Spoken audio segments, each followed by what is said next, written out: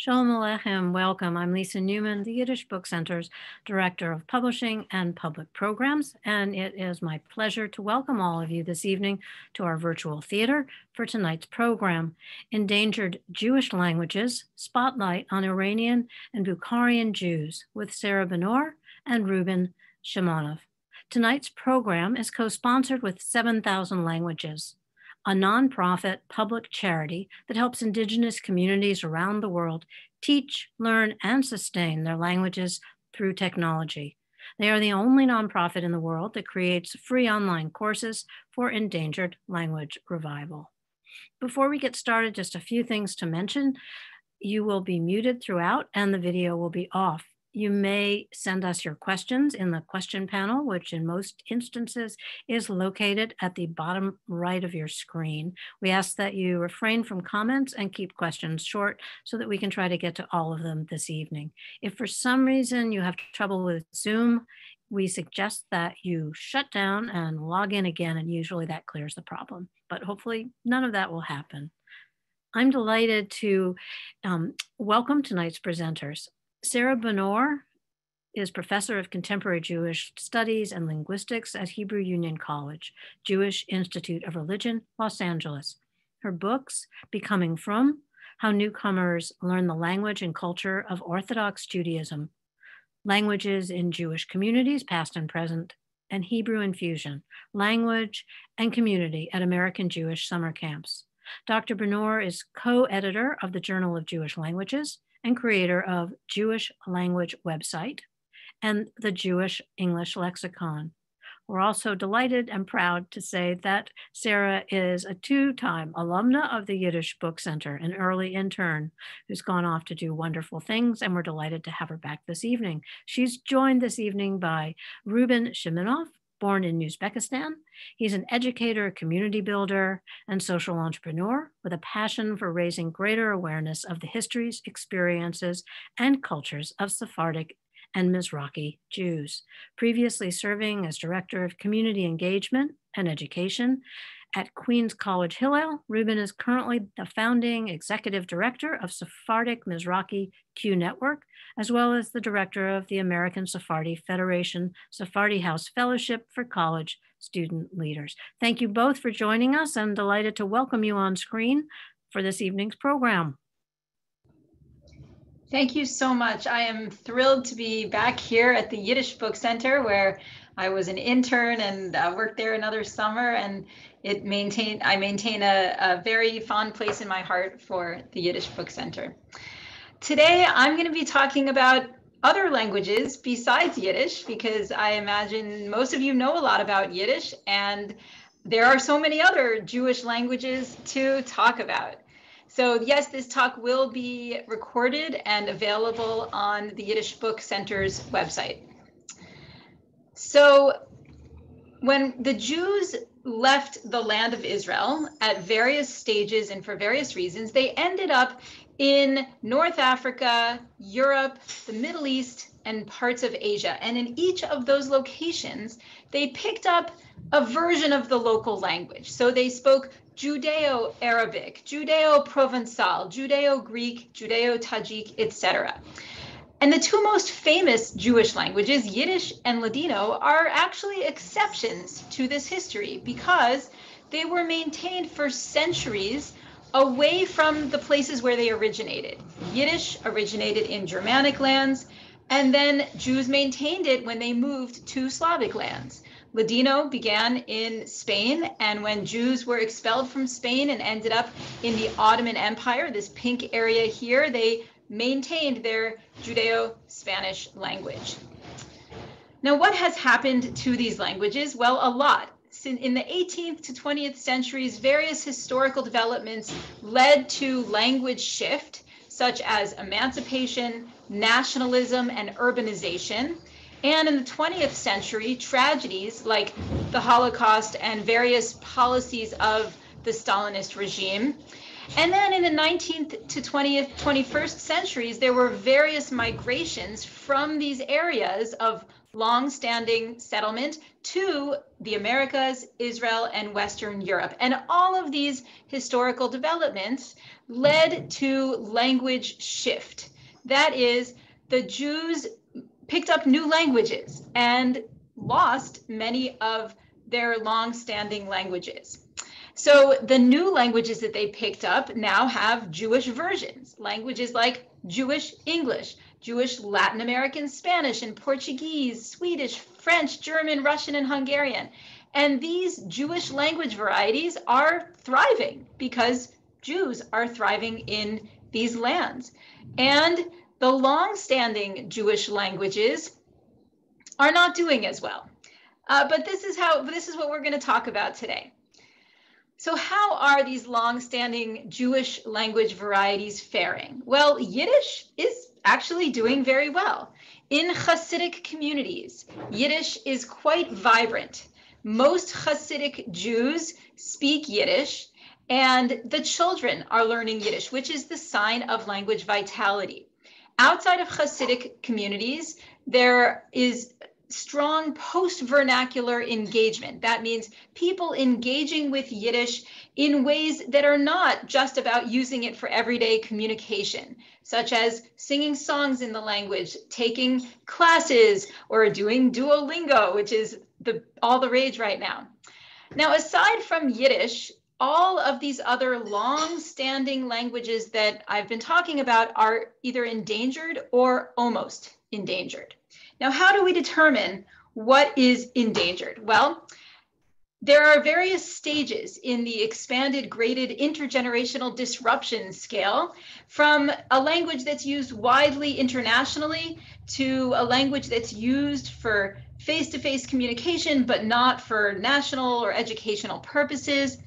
But this screen is the stages that most Jewish languages are currently in, that it ranges from threatened to extinct.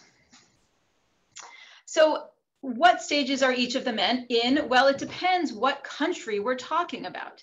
In different places, these different languages are in different stages of endangerment.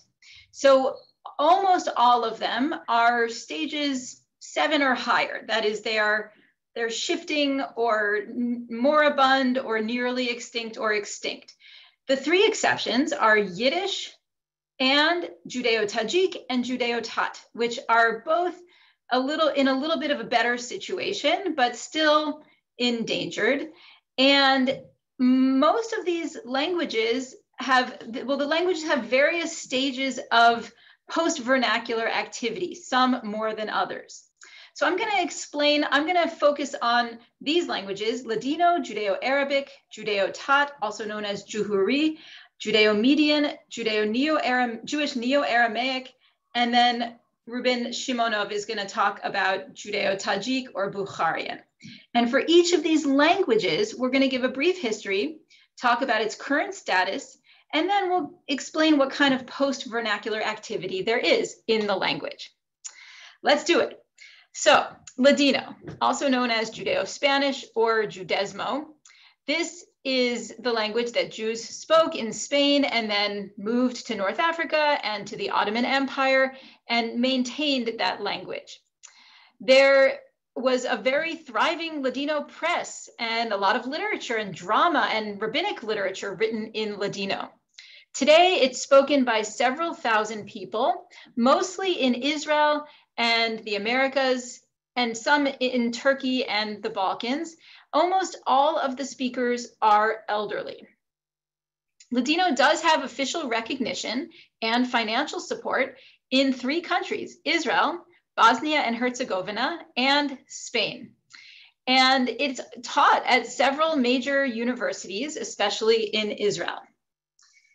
There are also what are called meta-linguistic communities. That is, communities that form around a language, even though people don't necessarily speak the language.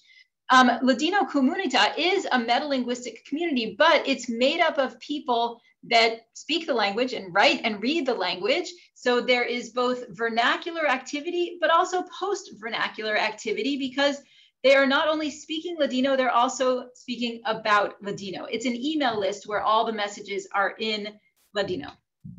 There are also various groups in Seattle, Washington, D.C., and Los Angeles, for example, where people gather to speak and celebrate Ladino. And there is a lot of post-vernacular activity, especially surrounding food and music. For food, you have a number of foods that are originally from the Ottoman Empire and other areas where people spoke Ladino, and descendants of Ladino speakers maintain these foods and the Ladino words to talk about them.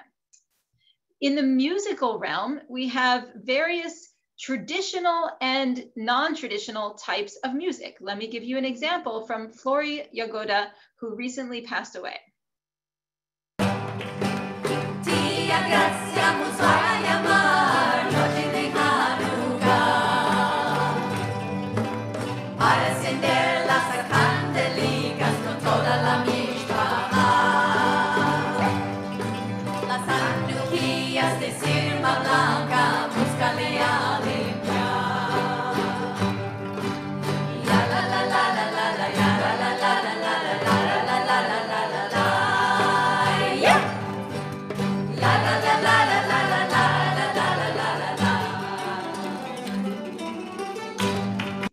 Okay, now I know for each of these musical clips, you'll want to hear more, but we want to get through more of it. So there's also contemporary use of Ladino in songs that are not in that traditional musical format, but in more hybrid formats.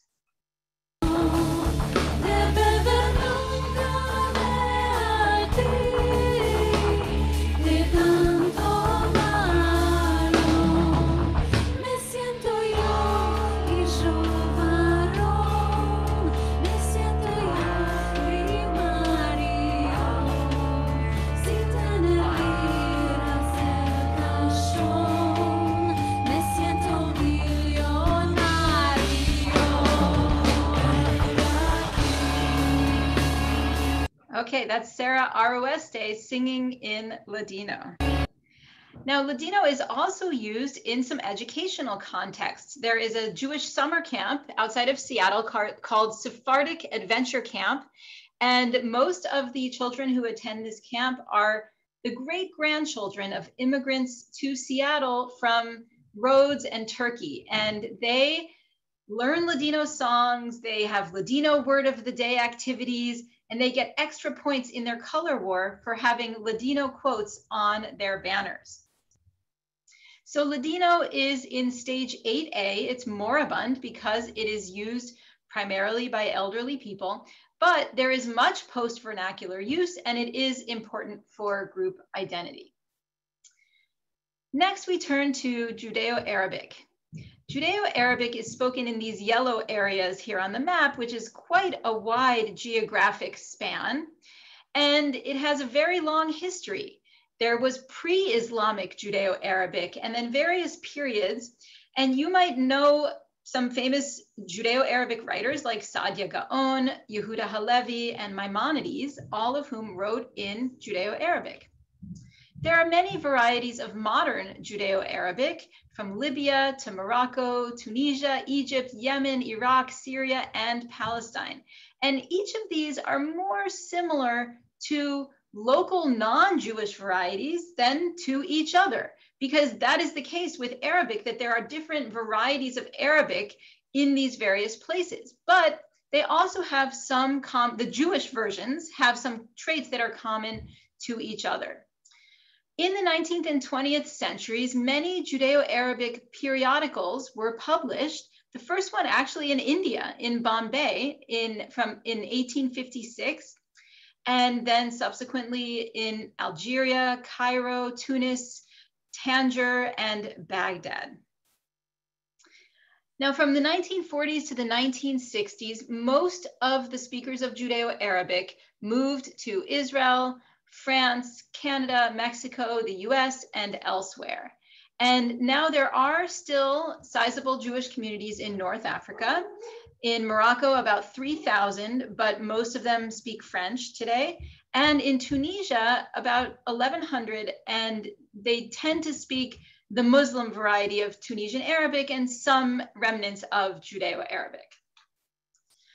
The Israeli government offers support for cultural production in Yiddish and Ladino, but not in Judeo-Arabic and other languages. And this has to do with the lower prestige of Judeo-Arabic and other Jewish languages from Middle Eastern communities.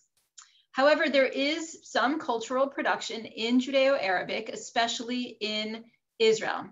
And here's an example. This is Neta El Kayam singing in Judeo-Arabic.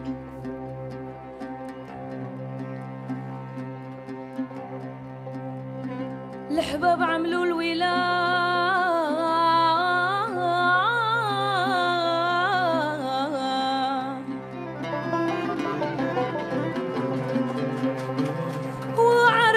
وعرضوه على زهر الفاسية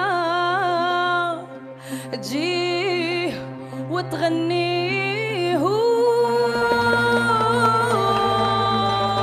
ونشوفوا الزين على شدوي ونشوفوا الزين على شدوي هو ليبيا كوانيكيا هو ليبيا كوانيكيا أنا نحلف لي كده يشبالي أنا نحلف لي اللي يشبالي عمري ما ندوزك وقول لي يا الغادي.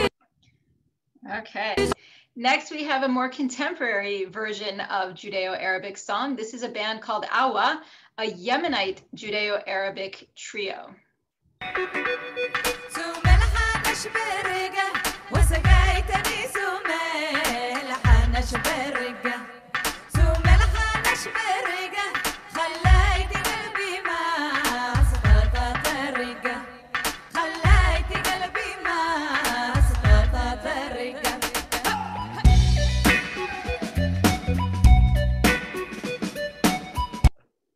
Okay.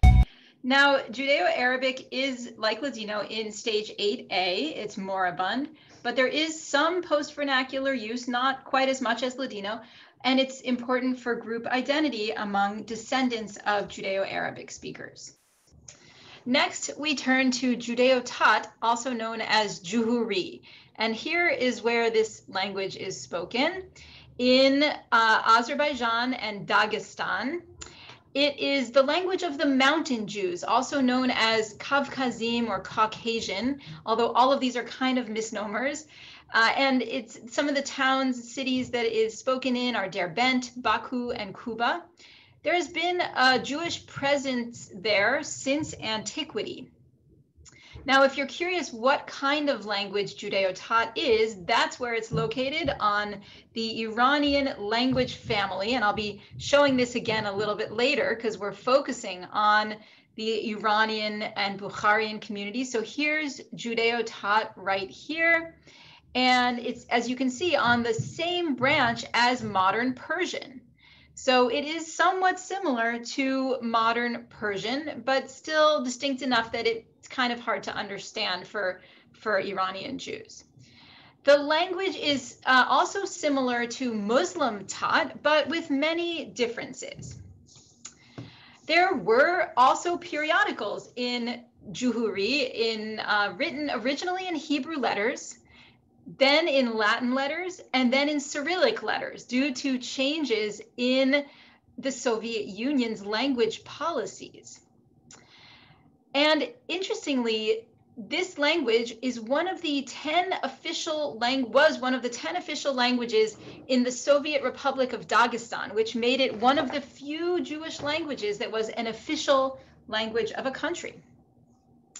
From the 19th century to today, Judeo-Tat has slowly been replaced by various languages, including Azerbaijani and Russian and other languages in the Caucasus region and Hebrew in Israel.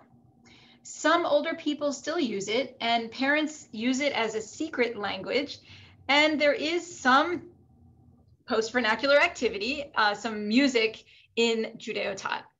But it is still transmitted to children in one town called Kirmzi Kasaba, or Krasnaya Sloboda, in the Kuba district in Azerbaijan. And here are some images from this town. Here's a synagogue, and here is a school and a cemetery. And you can see the Hebrew and the Cyrillic letters on these gravestones, as well as the tradition of putting a portrait of the deceased person on the tombstones, which is common in this region. But even in Kirmzi Kasaba, all of the community members also speak other languages besides Judeo-Tat, and educational instruction is in other languages. So I would say this language is in stage 6B, that is, it's threatened. It is used for face-to-face communication within all generations, but it's losing users. Now we turn to another language family on the Iranian branch, on the Iranian tree. And here is on this other branch here, the northwestern branch, and it is a family known as Median languages. You might be familiar with the Book of Esther, Paras Umadai. And so Paras is over here and Madai is over here. So what are these languages? Well, these are Iranian non-Persian languages, and there are several varieties of these languages spoken in various towns and cities of Iran. And these are not mutually intelligible with each other for the most part. There are some words they have in common, and here are just a few examples to show you how different these are. So languages like Judeo-Kashani, Judeo-Isfahani, Hamadani, Borujerdi, etc. And actually Shirazi is not in the Judeo-Median family, that's on the Persian branch. But these languages are so different that people who speak Farsi cannot usually understand these languages. Now, in the mid-20th century, most Jews in these areas learned Standard Persian with some Hebrew words, and that was when they stayed in their cities or towns, or after moving to Tehran or other big cities. And from 1979 to the present, most Jews from Iran have emigrated, especially to New York, Los Angeles, and Israel. So Judeo-Median languages are in stage 8A, moribund. And interestingly, there's little interest among heritage speakers and very little or even no post-vernacular engagement.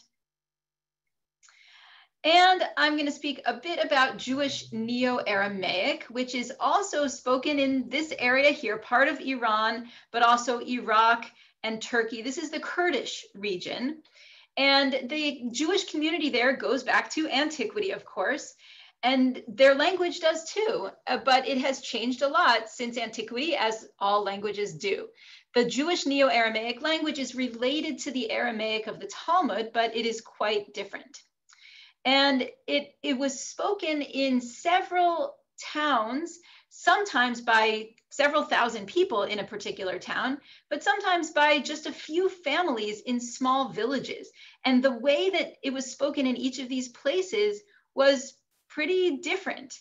You can see the blue dots on the map are the Jewish communities, and the red dots are the Christian communities. This is from a language documentation project of Neo-Aramaic. And the Jewish dialects are interestingly more similar to each other than to the Christian dialects of their neighbors.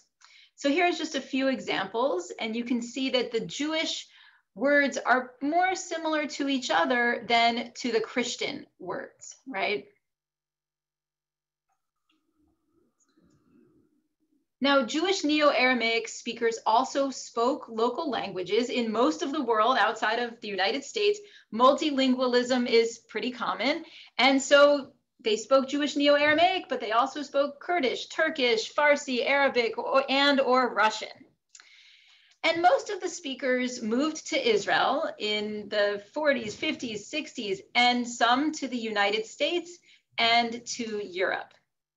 In Israel today, there are some elderly Jews who speak Jewish Neo-Aramaic, Kurdistani Jews and Nashtidan from slightly different places, and they speak slightly different versions. And in Jerusalem, both of these groups have monthly cultural gatherings, poetry readings, stand-up comedy, and call-in radio shows. But the participation in these events is dwindling as the competent speakers age. But there is some other post-vernacular engagement. In fact, there was a book called My Father's Paradise by Ariel Sabar about his father, Yonah Sabar, who is a scholar of Jewish Neo-Aramaic and also a native speaker. Highly recommend this book. And despite this post-vernacular engagement, this is also in stage 8A. Most of the speakers are quite elderly. And now I turn it over to Ruben to share about Judeo-Tajik. Thank you so much, Professor Benor. Such a pleasure to be here. I'm going to start sharing my screen, and we're going to do in the next 15 minutes a dive into the history, the present state of Bukhari, Judeo-Tajik, and the trajectory of it, where it's going in the future. So we're going to try to accomplish a lot in about 15 minutes, but I'm very excited to share this information with you. So I'm going to start sharing right now.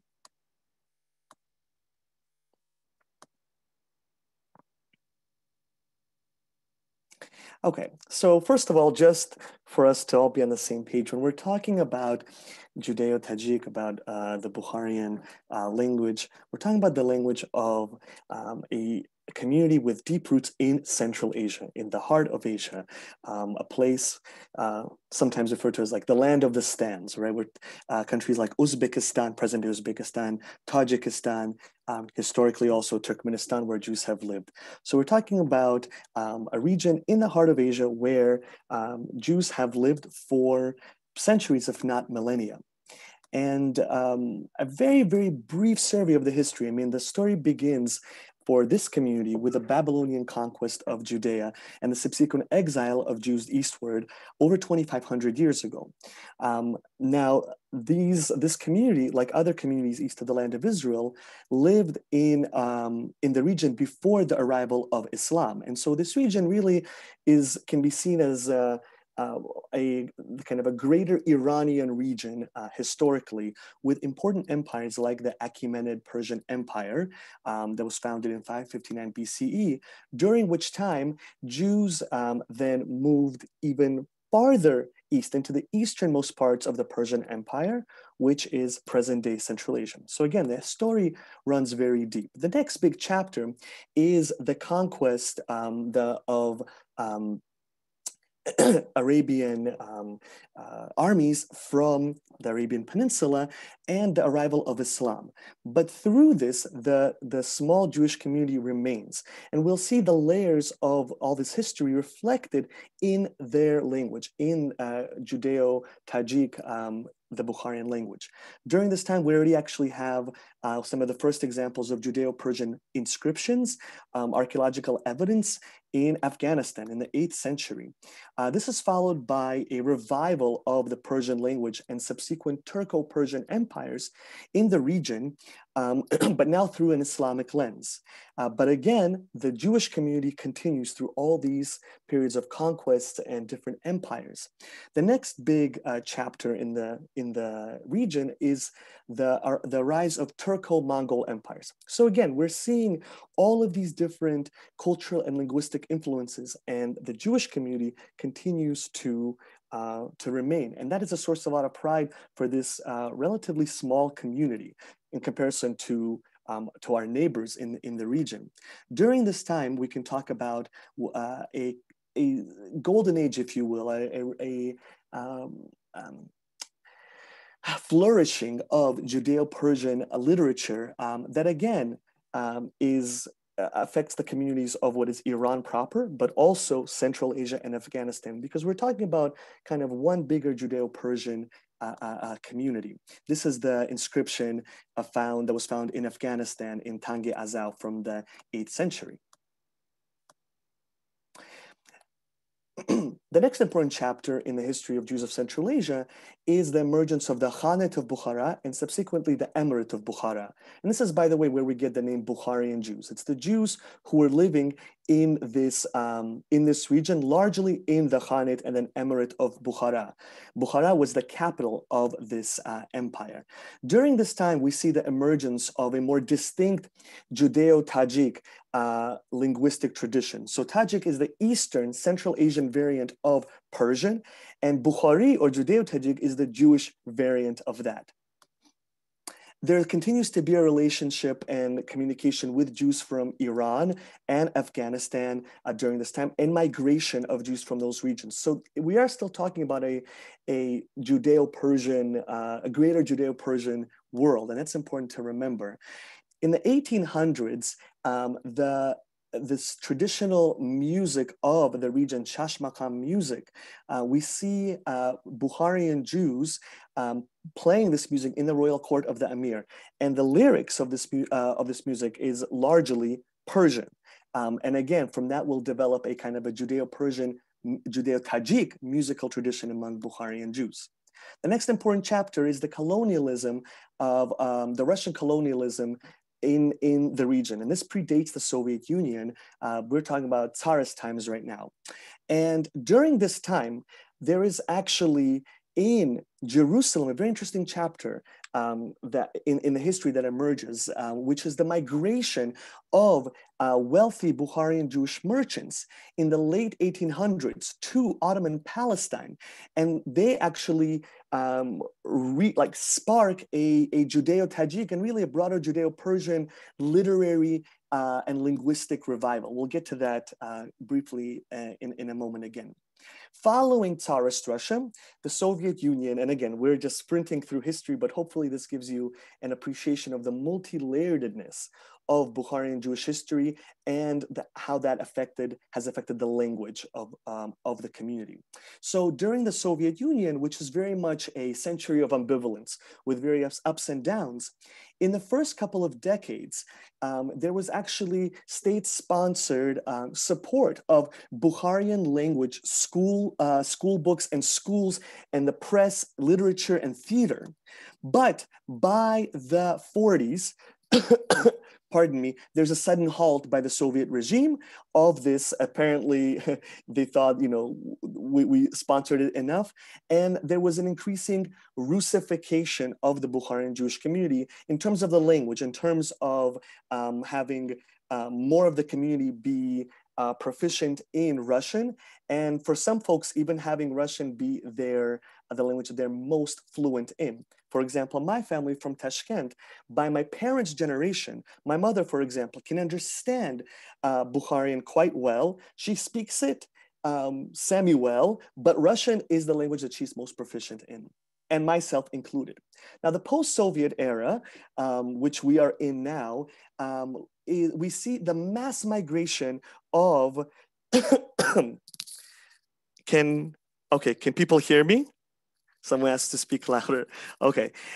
We see the mass migration of Jews to Israel and to the US. Professor Benor, may you just tell me if people can hear me well? Can someone let me know? I think it's okay. Okay, wonderful. Somebody, I just got a text, somebody said to speak louder. So the mass migration of Bukharian Jews to Israel and the US really emerges during the final years of the Soviet Union and the post-Soviet era. And with that migration, there is actually a re-emergence, both in Israel and the US, of the Bukharian language press, of Bukharian literature, broadcast shows, performances, the arts, theater. This is a photo, just because images are important for us as we are going down this history and appreciating the rich cultural legacy of the community. This is a photo from 1910 of Bukharian Jews in the important historic city of Samarkand. Another photo of the community in Samarkand celebrating Sukkot. This is the Bukharian Jewish community or a family celebrating Sukkot, but now in Jerusalem. As I said, there was this movement in the late 1800s and the founding of a Bukharian quarter. And this is my family in Tashkent in 1905. I'm very blessed to have this photo. So a little bit more about the present day. So the dissolution of the Soviet Union happens in 1991. As I said, the mass migration to Jews, of Bukharian Jews to Israel and the US. So where are we right now? So the population is approximately 250,000, with the majority living in Israel, but a significant amount living in the US, with Queens being really the hub, the center of Bukharian Jewish life in the world, with about 50,000 Bukharian Jews living in Queens. And as I said, the community is vibrant now, with synagogues and businesses, the press, there's even a Bukharian World Congress. But in Central Asia, friends, the story is coming quickly to an end. There are about 1,500 Jews in Uzbekistan. This is a photo of, like a typical photo of when the Jews were leaving and during the collapse of the Soviet Union, all of the things that we were selling as we were starting life anew in the US and in Israel. These are some articles that were written in the broader press, National Geographic, New York Times, about the dwindling community in Central Asia. The last Jew of Tajikistan actually died January 21st of this year. But again, the story continues in a vibrant way in Queens. This is the Bukharian Jewish Community Center. It's also a synagogue, the place where the Bukharian Times, a newspaper, is published, the offices of the Bukharian Jewish Congress in the US. Right? This is an example of the press that is written largely in Russian, but also has an English section and often has a Bukharian, a Judeo-Tajik, a smaller section as well. And this is where the younger community is right now. I was privileged to work at Queens College Hillel for several years, and through that engaged many Bukharian Jewish students who go to Queens College. And this is an event we had where we invited musicians and folk dancers and singers of Shash Makam, this traditional Central Asian musical genre. We invited them to our Hillel, and they sang in Judeo-Tajik, in Bukharian. This is an exhibit in Beit HaTfutzot, in the Museum of the Jewish People in Tel Aviv, highlighting Bukharian Jewish history. So the story continues musically, linguistically, in many ways.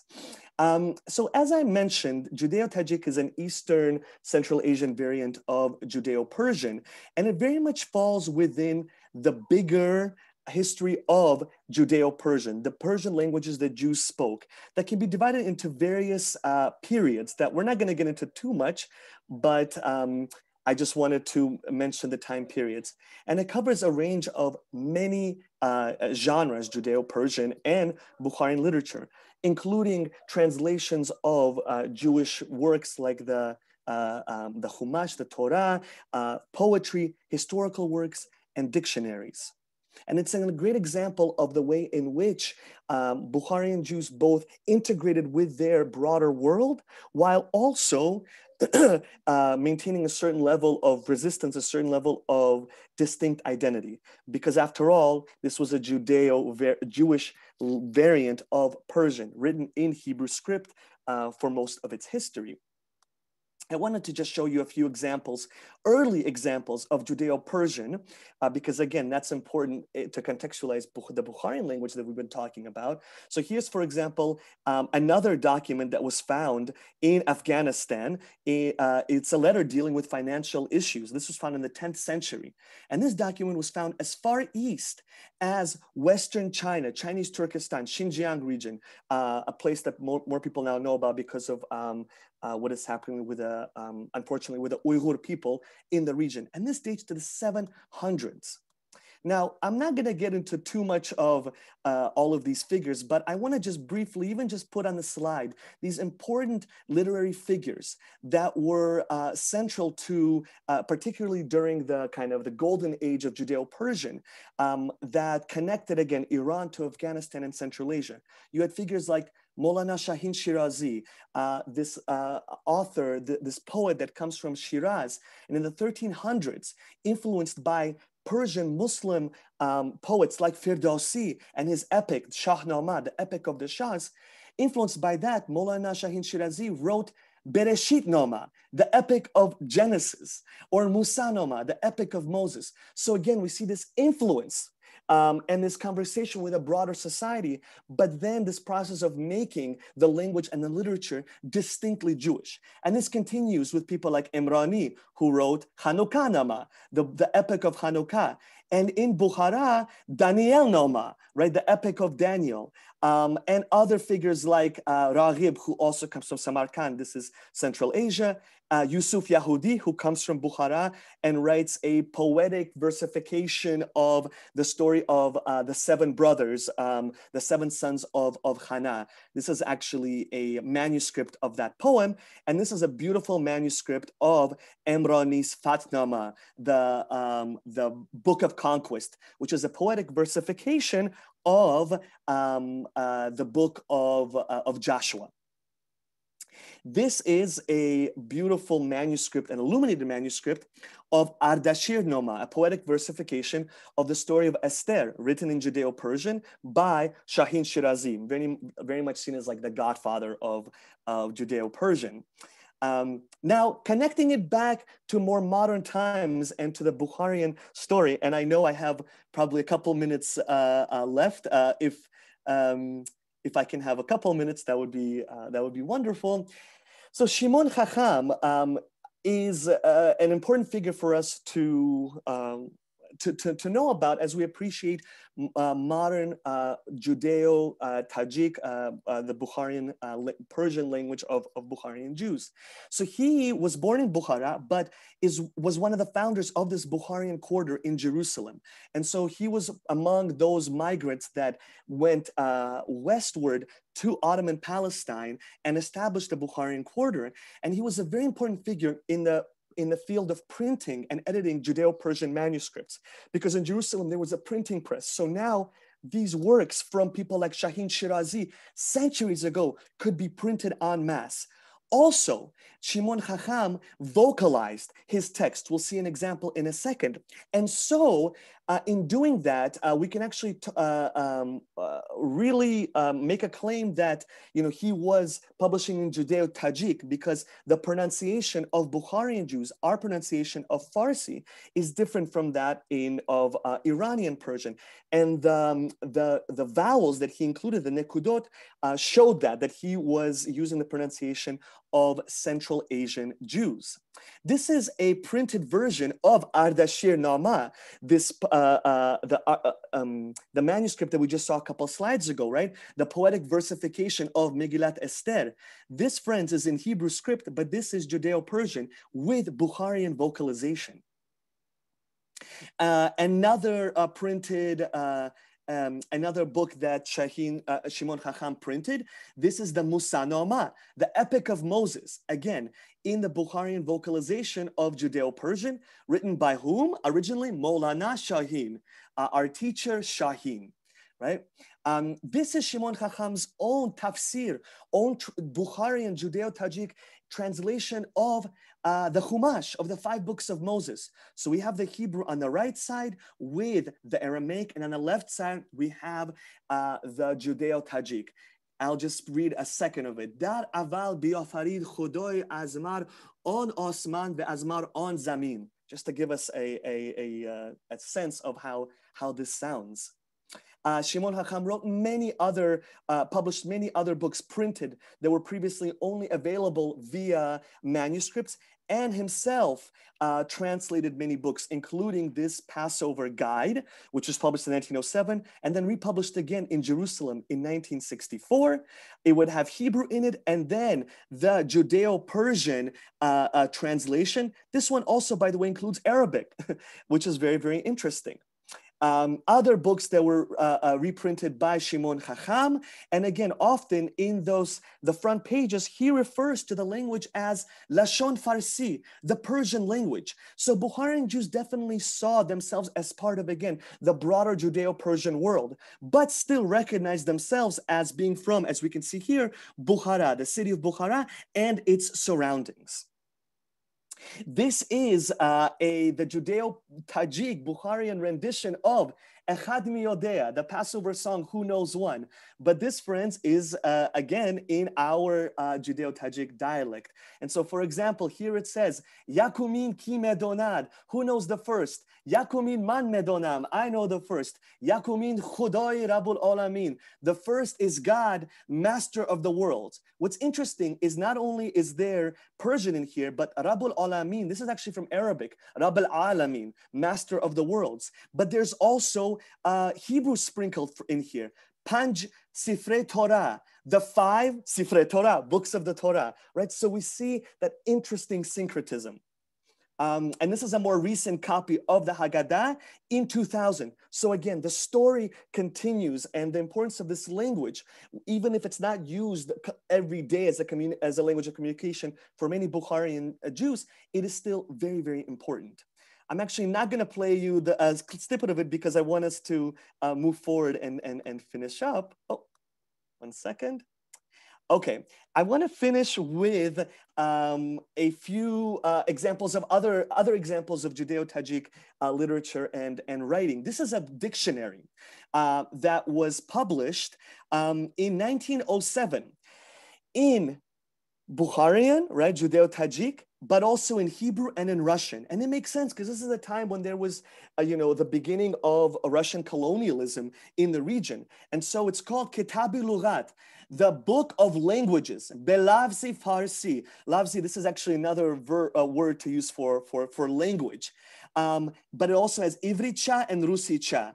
Cha, this is actually the Turkic influence that is in Central Asian Bukharian Persian, which means Hebrew language and Russian language, like Turkche, you would say. And then also written in Russian, Tajikski Slavad, the Tajik dictionary. And in it, you have the alphabet, right? Because for many, they're learning for the first time at this point Cyrillic, which ultimately actually, the bulk of Bukharian Jews know how to read and write in Cyrillic and know Russian. But this is the beginning of that story. And then it's like a phrase book, right? It's organized so logically. So we have, for example, pronouns, man, I, but then in Hebrew, ani, anochi, and then in Russian, ya. And if just in case you don't know how to read Russian, they transliterated it into using Hebrew script. They transliterated the Russian. It's fascinating. And here's just, entries in the dictionary. Well, then this author, Shlomo Babajan Pinchasov, who was based in Jerusalem and was one of the founders of the Bukharian quarter, he one-upped this previous dictionary. And he wrote a dictionary in 6 languages. Lashon HaKodesh, Hebrew, the holy tongue, Persian, Russian, Hispaniolit, Spanish, Aravit, Arabic, and Turkish, right? And so in it, again, it's very pragmatic the way it's organized. Probably this was for merchants, right? And so it needs to be, because in it, there's also a prayer for the sea, prayer for the road. So for example, we have here this words about time, right? And it's broken down by all 6 languages. Shana, Hebrew, for year. Sol in Persian, right? Again, they call it Farsi. Bukharian, we call it now, but they call the language Farsi, Persian. God in Russian. Anyo, Sene, Ili, right? So it goes on and on. This is a fascinating find, and I'm so happy to have this dictionary, to have been able to access it. And then there's also phrases. Again, because you might need to know this as you're traveling, right? So good morning, Sobe Shomo Becher. This is Persian, but written in Hebrew script, but also in Russian, Spanish, Arabic, and Turkish. So a bit about the written word. So Bukharian was, in manuscripts, it was written in a kind of a cursive script. We often call it Rashi script. This is kind of similar to Ladino Soletreo and other Jewish languages that when they were written by hand. And so here we have examples of poetry written by Bukharians by hand, and we can see the script, which is beautiful. This is a speech that was given in Bukharian, in Judeo-Tajik, at the opening of a Bukharian Jewish school in 1900 by David Kalontar. And again, we can see that the font is a bit different than printed, font. This is a poem that was written, this is kind of a reprinting of it in Latin script. It wasn't written that originally by a woman, Shulamit Tilayov, who was the granddaughter of Shimon Hacham, this very famous rabbi. And again, we see the interplay of Hebrew and Persian in here, right? So for example, over here, just quickly, Mullah Shimon Hacham, Mardi Torah, the teacher, the spiritual leader, Shimon Hacham, was a man of Torah, right? Mardi Torah, the morphology is fascinating. As I mentioned in the history, the next, an important chapter in modern Bukharian history is the Soviet encounter. And so, as I said, in the first couple of decades, there was actually official Soviet support of what were known as like red Bukharian newspapers, right? And Judeo-Tajik, the Bukharian language, was given an official minority status in Uzbekistan. So we have, for example, these two newspapers, Roshnai, this one was published in 1925, and Rahamim, this is published in 1910. Here they are still using the Hebrew script, right? But then later, they would start using the Latin script. This is a primer written in 1937 using the Latin script for Bukharian Jewish students. And so from Hebrew, then there was a transition to the Latin script, as we see here as well. Here is an example of kind of when that transition was made. And I can only imagine how confusing it was for students who were first of all studying with one orthography and then with another. But then ultimately, the Soviet Union stopped supporting it. And that was the end of state-sponsored Bukharian Jewish literature in the Soviet Union. But the story continues among the community. So I would just want to mention a few interesting phonological and morphological peculiarities. So in the pronunciation of words that we would take from Hebrew, they would go through a kind of a Persian process. So Shabbat becomes Shabbat, Mikvah becomes Mikbeh. Things like Yom Kippur, the day of Day of Kippur becomes Ruzi Kippur. And I know we are out of time, and this is perfect because we're getting to what I wanted to finish with. The story, friends, continues with language guides that are being written this day to engage the younger population, often written in Latin script, but also sometimes in Cyrillic script because of the Russian influence. So these are two examples of those books. Poetry continues to be written by poets in the community in Bukharian, in Judeo-Tajik, and often these are lyrics to then songs. This is a poem, I am Jewish, Persian Tajik is my language. Yahudiyam, Fors Tajik, Zabonam. I already spoke about Shashmakam, about the traditional music that has continued.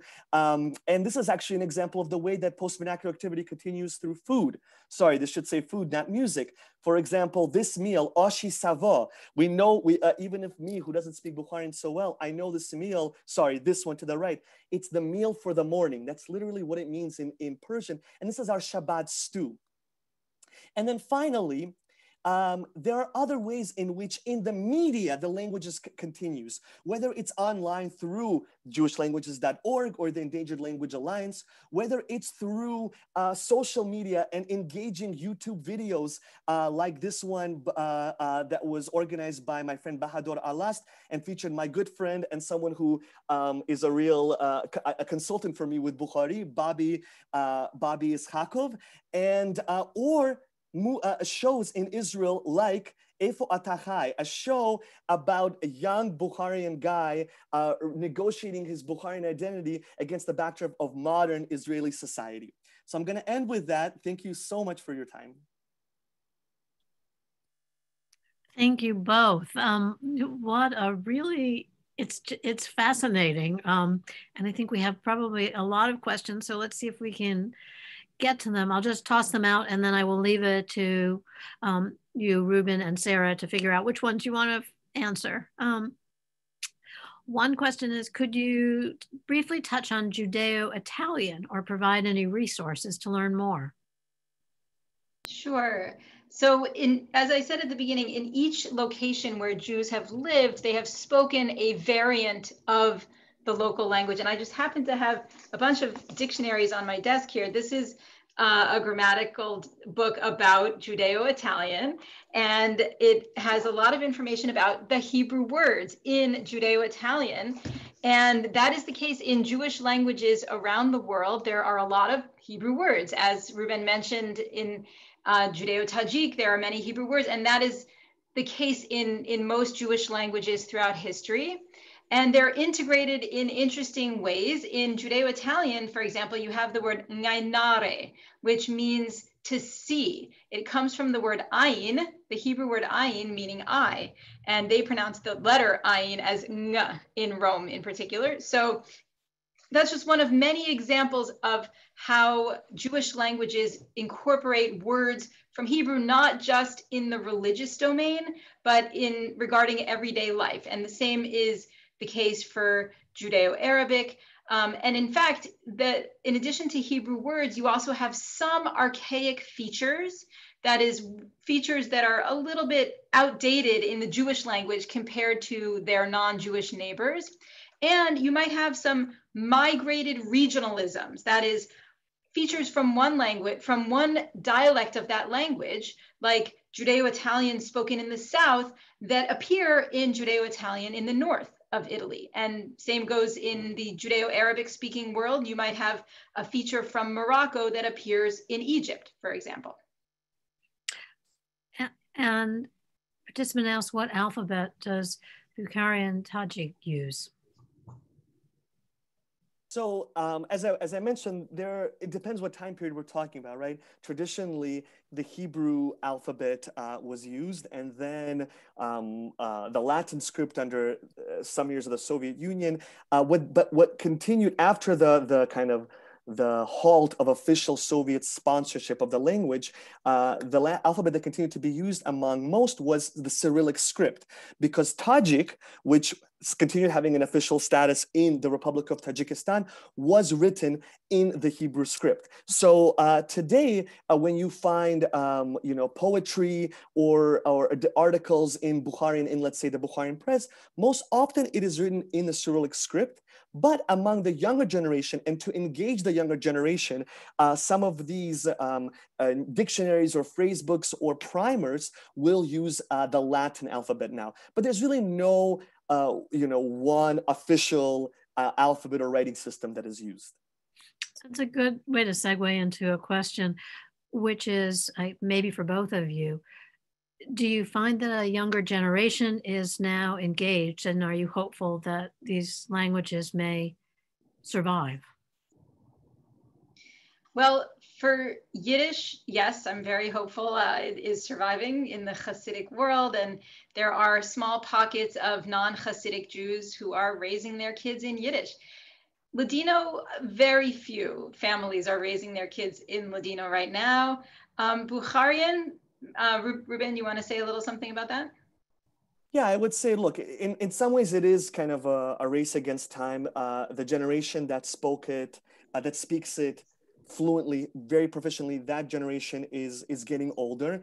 And among the younger, for example, my generation, there are those who are still highly proficient in it, but that number is much smaller as compared to previous generations. But what gives me hope is all of this post-vernacular activity, is the fact that through music, right, through, through food, through different educational experiences and talks, through the media, like social media, what I was saying, there is kind of a new engagement among younger Bukharians, and there is a desire among the younger generation to connect to the language in some way, if not for being, maybe not with a goal of being fully proficient, but as a way to continue taking deep pride in their distinct Central Asian Jewish identities.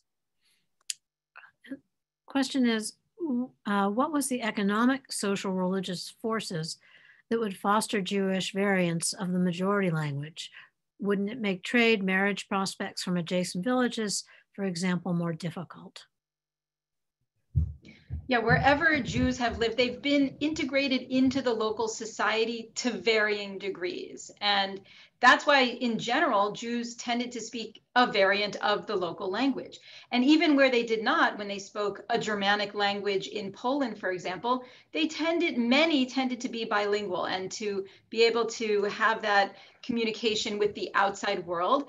But it served very important purposes to have a distinctive language or language variety that is unique to Jews, because Jews had a unique community. And that's the case for any minority group, no matter how similarly they speak to the majority society around them, they're likely to have some distinctive features because they tend to spend time with each other.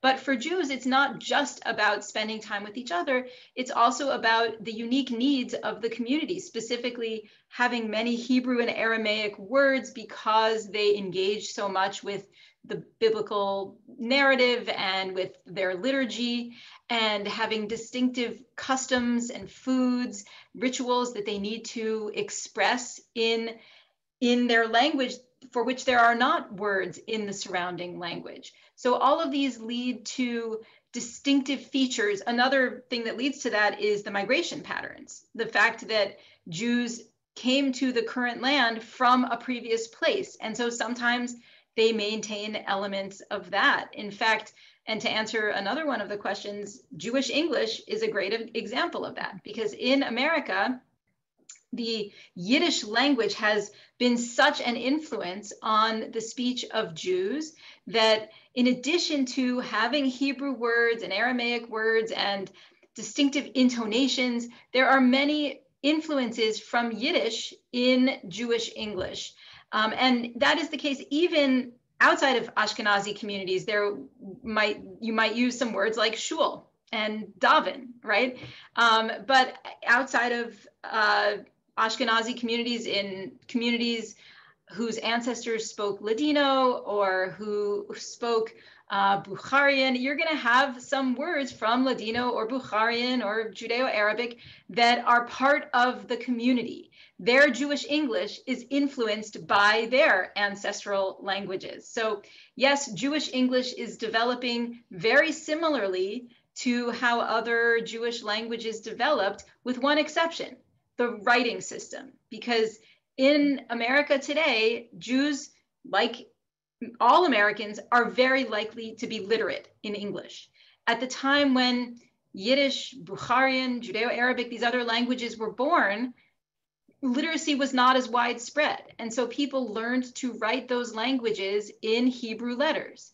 Today, we don't need to write it in Hebrew letters because we have access, we are required by law to have access to the literacy in our local languages, but there are still examples of people writing select English words in Hebrew letters, like names of sports teams and universities, for example.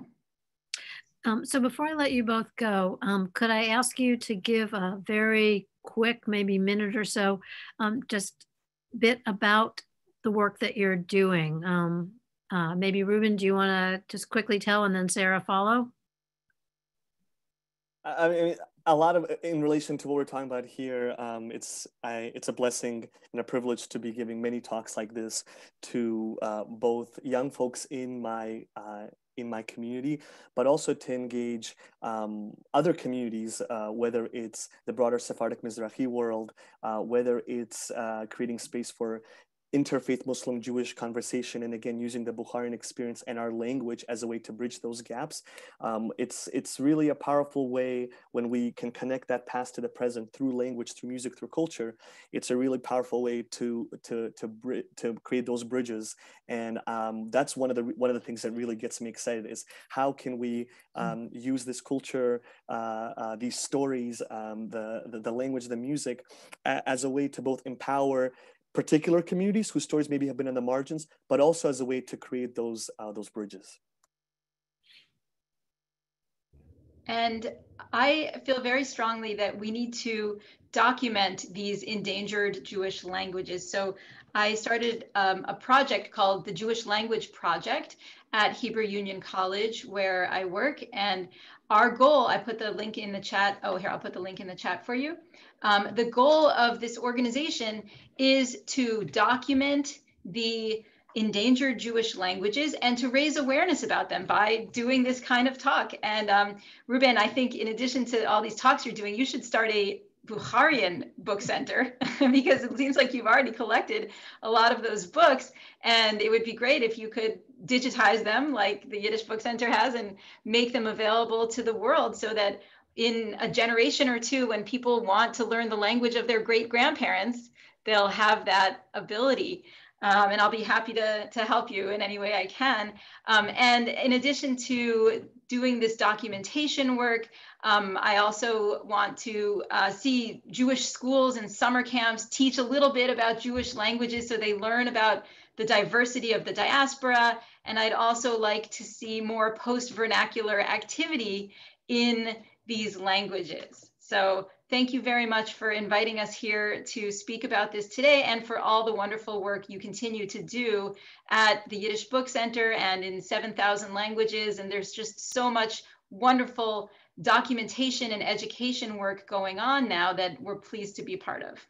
Well, I just want to thank you both for an enthusiastic and obviously passionate presentation. That you are doing much to champion these languages, and you've really given us a lot of insights. And Sarah, thank you for taking your Yiddish studies in all sorts of directions.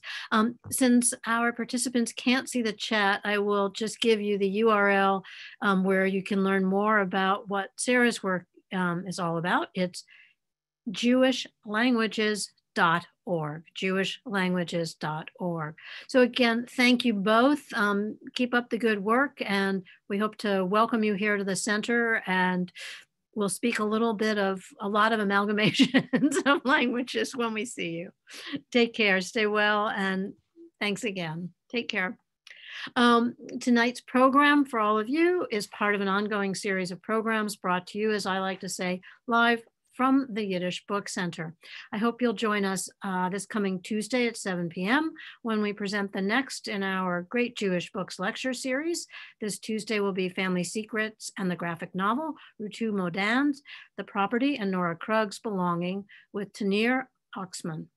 On Sunday, May 16th at 2 p.m., we are proud and privileged to present again our annual Melinda Rosenblatt lecture. This year, the lecture will be delivered by Jonathan Sarna. The title of the lecture is Jews and American Politics, Historical Ideals and Contemporary Realities. You can register for both of those programs, and you can see our full calendar of events, including the recently announced July 11th Yidstock Virtual 2021. So we look forward to welcoming you back in the future. Again, yiddishbookcenter.org/events. And before I say goodnight to all of you, a big, huge thank you to all of our members whose support makes all of our work possible. And all of us here at the Yiddish Book Center continue to work just as hard as we possibly can in the midst of a pandemic to keep Jewish culture and Yiddish culture alive. And we need your support now more than ever. If you want to help us continue this critical work, please consider making a donation, a tax-deductible donation, at yiddishbookcenter.org/donate. Until we see you next time, stay well, stay safe, and thank you again for joining us. Good night.